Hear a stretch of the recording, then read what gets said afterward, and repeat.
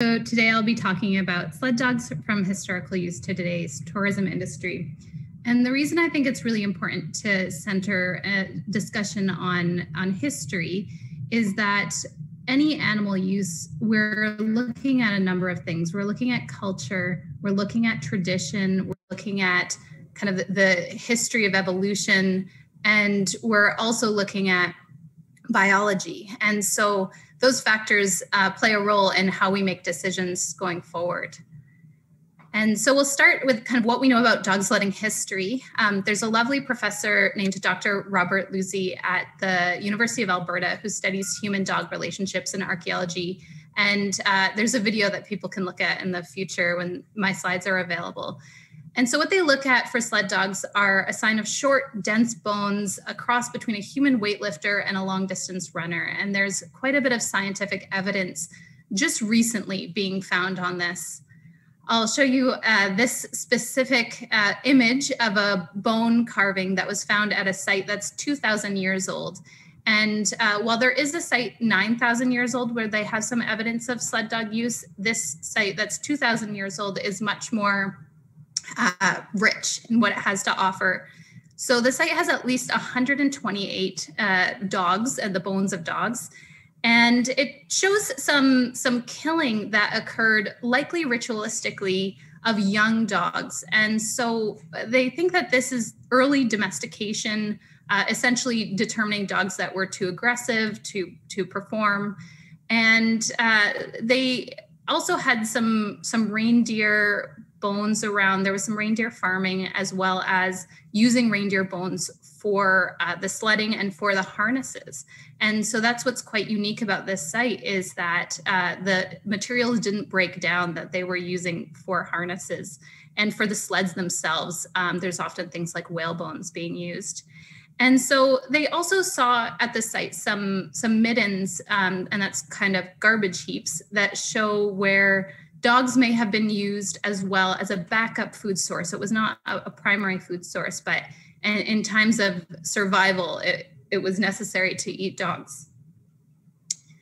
And so I think that continued. I think there's essentially 1,000-year-old evidence of a genetically unique dog that's now called the Canadian Inuit dog. And what's fascinating about this breed is that it exists pre-colonialism. And really what's also exciting about them is that they came over Greenland, over to Canada. And so that this is one of the main resources for travel for what was then the Tule people.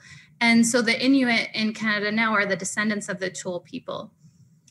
And so they're genetically distinct from Siberian Huskies, Alaskan Huskies, and Malamutes. And certainly they had a lot to offer. Everything was based on survival at that time. And so these lovely dogs, short to the ground, weren't likely to freeze, had very thick coats, and were providing transportation, but also hunting skills. And so they could help find animals. They could also retrace routes that were lost.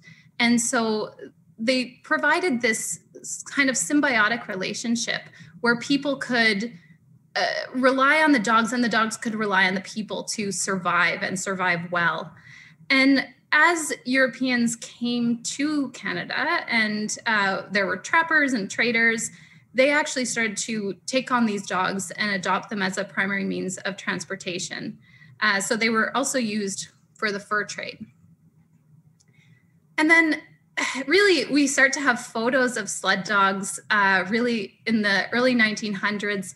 And I think this photo is fascinating. It comes from the first or the final attempt to get to the North Pole.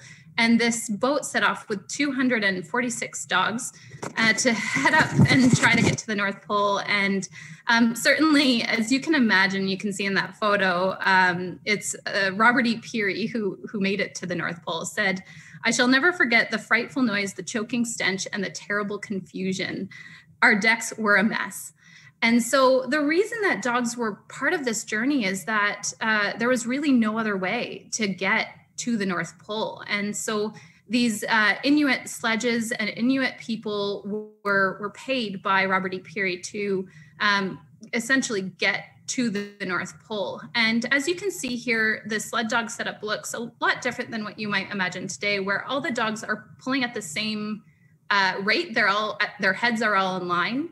And certainly they were kept alive and thriving so that they could meet this goal. And so it was a common goal. You can see here all of the teams taking a rest. You couldn't really see much. And they had all kinds of adventures. You can go to the source and learn about the dogs falling into the water and being pulled out and surviving. But certainly what's important here is that anytime that the dogs weren't doing well or the people weren't doing well, Peary, who was leading the expedition, sent them back to the camp and really prioritized their well-being. And then the story kind of turns after this. Certainly the dogs continued to be really important for Inuit people to maintain their semi-nomadic lifestyle. And in the 1920s, some laws started to be put into place that restricted the movement of dogs. And so the RCMP and the Canadian government at the time said that restricting their movement was for health and safety. And so they put laws in place that said that the dogs had to be tied up. It was illegal for them to run loose.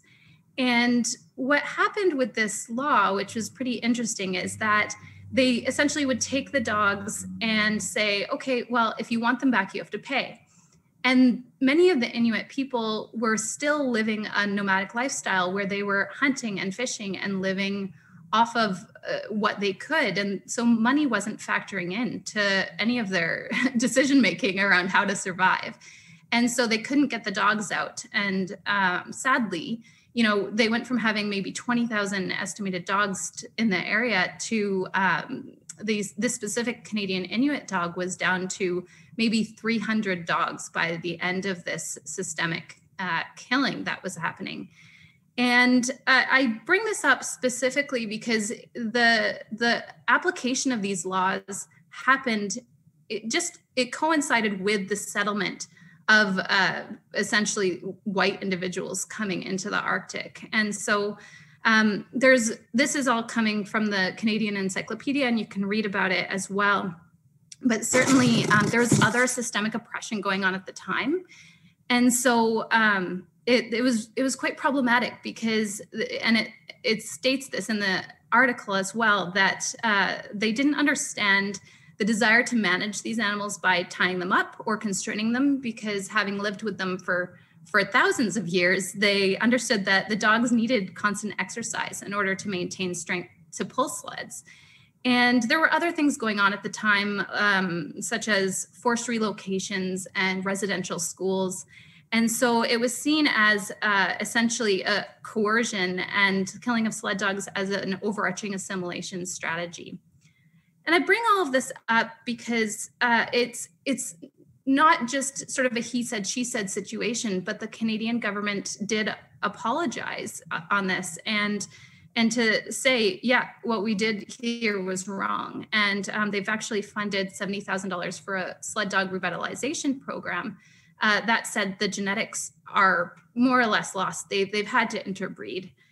And so I guess, for me, learning about this was really meaningful because, again, there's such a focus on survival and the dogs being part of a family, and there was a structure there in place that there was an understanding of the dog's needs and how the dog's needs needed to be met. And it was colonization that completely transformed what that relationship looked like. And so today, certainly dogs are still a really big part of Inuit lifestyle and part of the family, and important for essentially doing all the things like hunting and surviving in such a harsh climate. So now I'll pivot and take us into the dog sledding tourism industry today. And while I don't have lots of slides about what dog sledding looks like, I think it's quite prevalent in terms of what you could imagine. Someone going out for a fun adventure, a couple hours, and a sled being pulled up by eager dogs.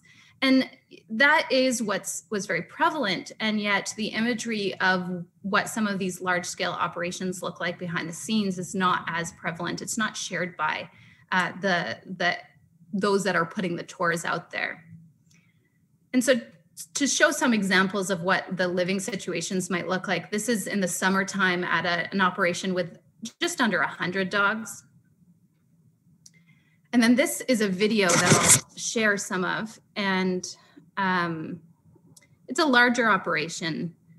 And what you can see if you kind of keep an eye on some of the different dogs is that there is excitement, there's energy. Certainly this is a time where they're putting in dogs, taking out dogs out for the sled tour. But the members of the public, they don't see any of this. This is just what's behind the scenes. And essentially, it's a very common circumstance where the grounds are bare because of the overuse of the pacing. And typically there's, a bowl outside each one. The dogs are able to see each other, but they're not necessarily able to access each other. And you can see that dog being taken out. It's not able to put its front legs down on the ground because the man is rushing to get the dog tied up and to move along.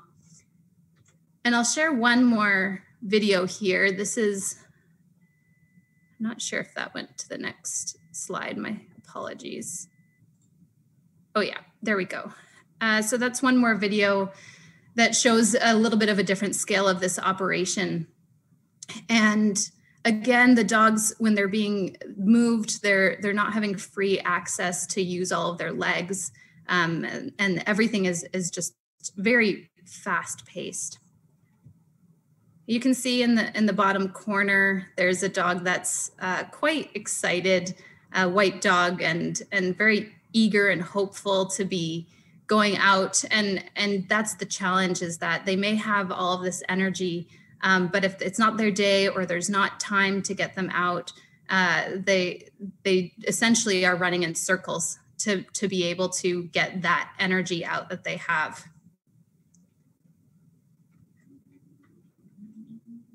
And just one more operation, and I won't show this whole video, but you can kind of see the scale of where this operation is. And I'll just move forward. What you can see is sort of, if you speed up the footage, you can see those circles that the dogs make. And every operation is different in terms of the number of staff that are available to maintain it. But you can see really that they use, in many cases, they use absolutely what's fully available to them in terms of the space. And so dogs are selectively bred for their desire to run, but in many cases, they may not have consistent access every single day to run to their full capacity, and particularly in summertime when there aren't clients. Dogs are kept on tethers in many operations, and that limits their mobility and social interaction. And in some cases, depending on essentially the number of staff, they may have to live by their own excrement. And we know that's something dogs don't enjoy. Something that's commonly stated is that sled dogs are different. And this is something that I've been really interested in, because certainly we know the Canadian Inuit dog was genetically different and had specific roles. And so looking into today's sled dogs, certainly they have a mix. They've got husky in them. They often have racing breeds like greyhounds or other types of hounds and scent dogs mixed in. And there's also some purebred dogs such as Chinook and Alaskan Husky. So the dogs you can see pictured here certainly have some genetic diversity to them and aren't associated with a pure breed. The thing that really distinguishes them from maybe my own dog, also who is a double-coated mix that likes to run, is how they were raised, how they live, and what they do for work. Limited time for individual puppy and youth dog socialization has led some sled dog industry proponents to think that sled dogs have distinct behavioral differences from companion dogs that might make them more vicious, that are adapted to live on a tether, things like that. But there's no evidence for this. as dogs used to pull sleds have also been shown to be social and friendly and live in people's houses without difficulty. It really comes down to how they were raised and socialized in their early life. And so this normalized idea that it's acceptable for dogs used for sledding to be frustrated, isolated, bored, as long as they're working enough in the winter, is counter to what we know about dog behavior. We know that they live in the present moment. They don't have regard for the exercise. They don't know, okay, well, I got a good run in a week ago, so I'm okay. Certainly it's a daily need that they have.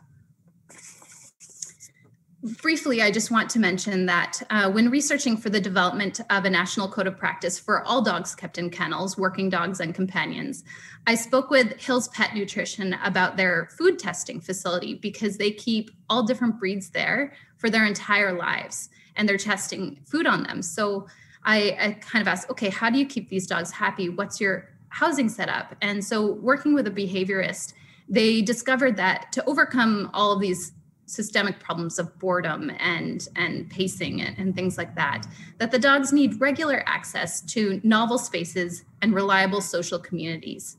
They have free access to roam at all times in their spaces and are given access to different spaces each day. So those spaces are altered, they add toys and games so that they experience joy of something new and different.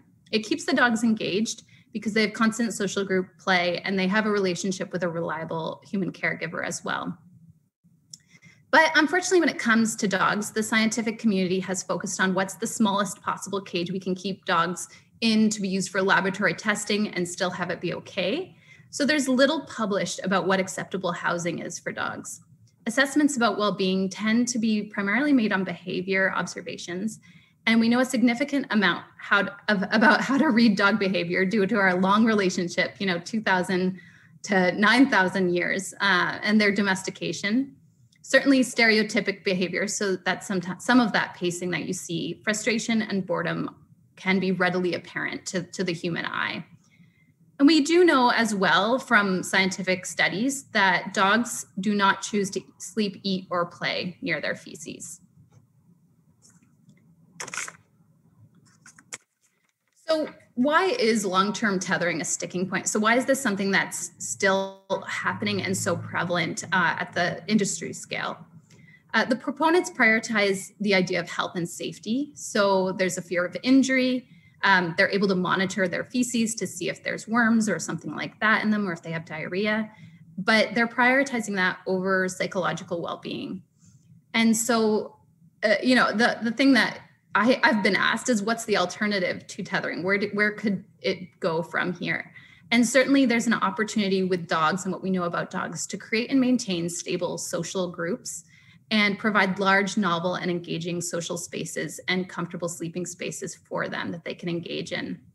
For dogs that do poorly in social groups, settings can be stressful that have a lot of dogs around. And so rehoming is an option for them.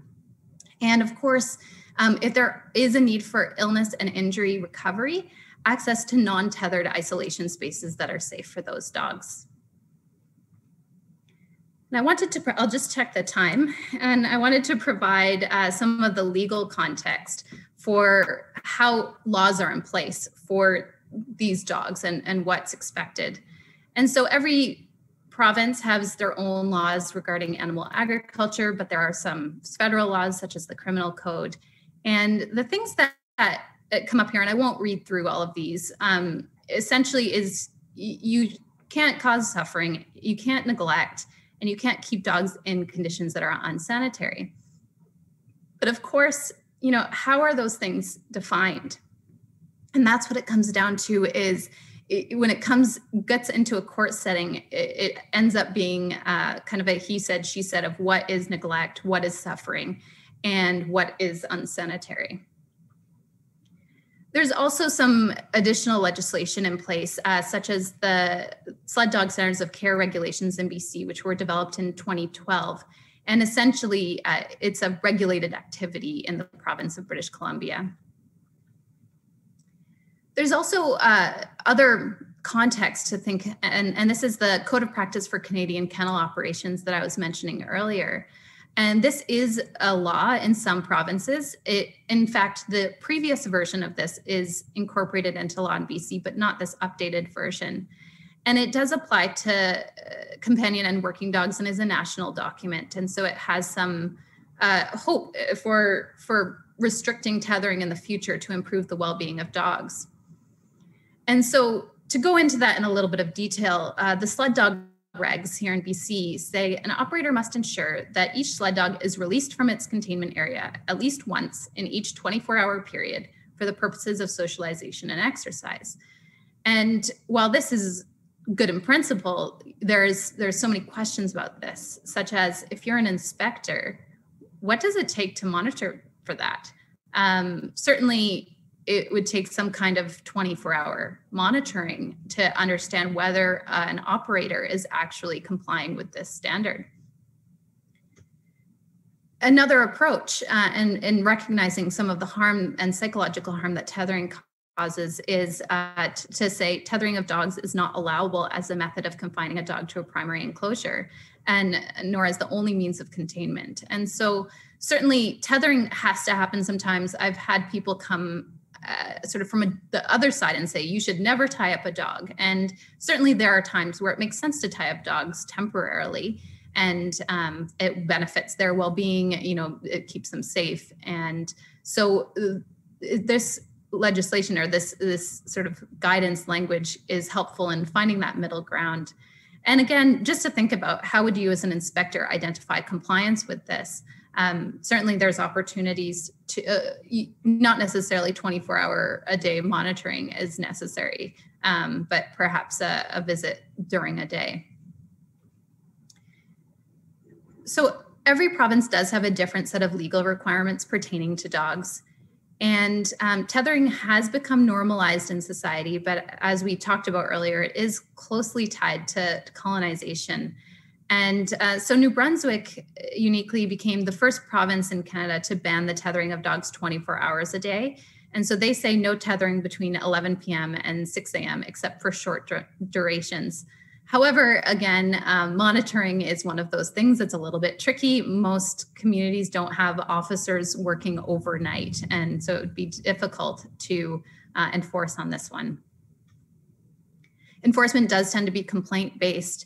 And what can happen with industry operations such as dog breeding or sled dog tourism, a business can skirt the line of compliance. So they don't face charges, they don't lose their business, but they have the lowest cost possible. And certainly when it's not a nonprofit organization, but it's an organization operating for profit, the long-term goal is to make as much money as possible. And so that can mean essentially taking some of the benefits that a dog might have and the funds that you might use for that, and essentially giving it for people's use for their own well-being.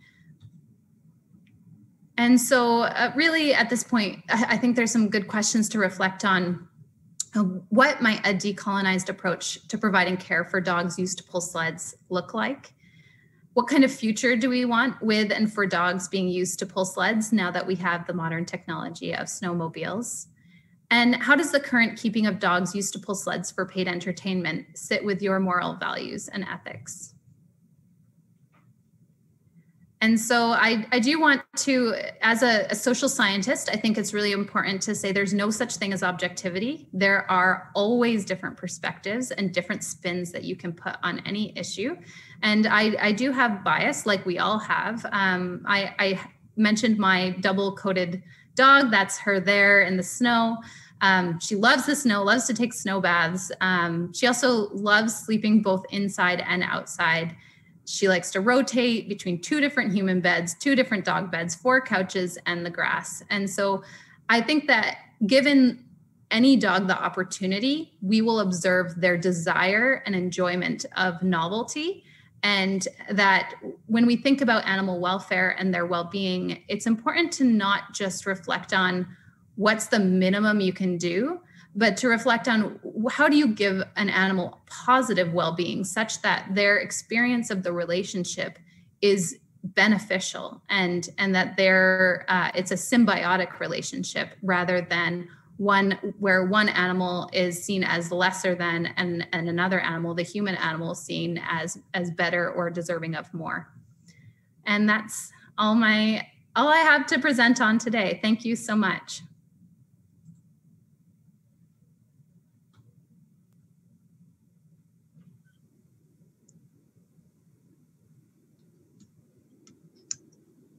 All right, thank you so much, Amy, for your presentation.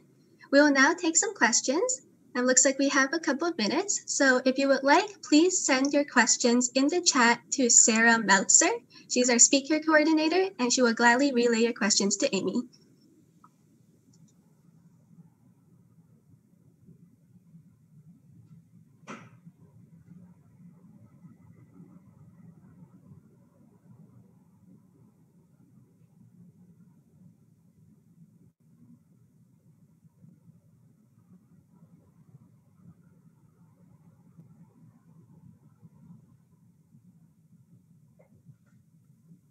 Hi, Amy. So we do have one question coming from Roy.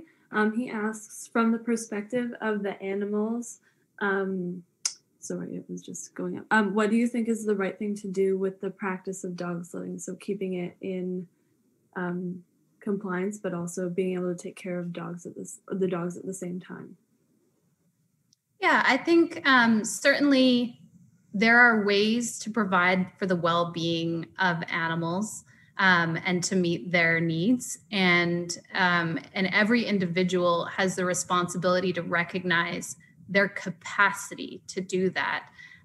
Do I have the time and capacity to maintain a kennel of, let's say, 16 dogs so that I can engage with them and meet their needs on the weekends? Or that's where it comes down to is, okay, it's not okay to just meet their needs on the weekends.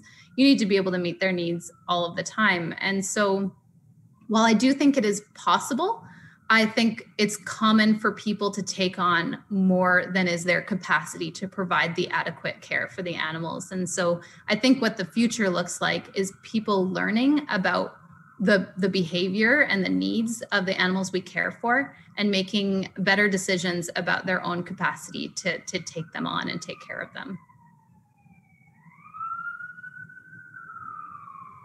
Perfect. Thank you, Amy. I'm just reading through all the questions. There are a lot of them. I am just going to go to next question. Someone asks, my experience with sled dogs started when I adopted a Whistler cull survivor. I watched the regulations be developed, but how do we enforce those? And are there any committees or organizations that do that? Yeah, so certainly the BCSPCA is the organization that has permissive ability to enforce the Prevention of Cruelty to Animals Act. Technically, the RCMP also has the full authority to enforce that act. And since the regulations fall under that, it would fall to both of those agencies to enforce it. Again, it's complaint-based. And so the government did not choose to make it a regulated industry that had paid and mandatory monitoring. And certainly that would be a way forward to improve the well-being of dogs used for sledding. Perfect. Thank you, Amy. Sorry, my dog was being weird, so I had to go deal with him. But anyway, perfect. So we have one last question that came to us from Alejandra. I mean, there are more questions, but maybe we'll be able to get to them at the end of our conference if we have time. So she asks, what is the main purpose of tethering? Is it just the simplest form of a kennel for dogs, or are there other reasons? That's essentially it. Yeah, creating kennel structures and creating spaces for dogs that are social, like communities where the dogs live together. It takes more time and it takes more human management and it takes more money. And so realistically, if you are setting up in a remote area like that one video that had a trailer, it's easier for them to set up a bunch of plywood and tethers than to put something more comprehensive in place with fencing and adequate heating and things like that. So it's a cost issue. Okay, perfect. Thank you, Amy. We do have a couple more questions, which are very good questions. However, we are at time. So if we have time at the end, for sure, we can get to those if you want to stay around, whatever you would like to do. But yeah, thank you again for your presentation. Yeah, thank you so much for having me. Also, if you want, I can send you an email of the questions if you can't stay later, that you can answer, and I can send out to the people if that would work for you. Sure. Yeah. Yeah, sounds good. Okay, perfect. Thank you.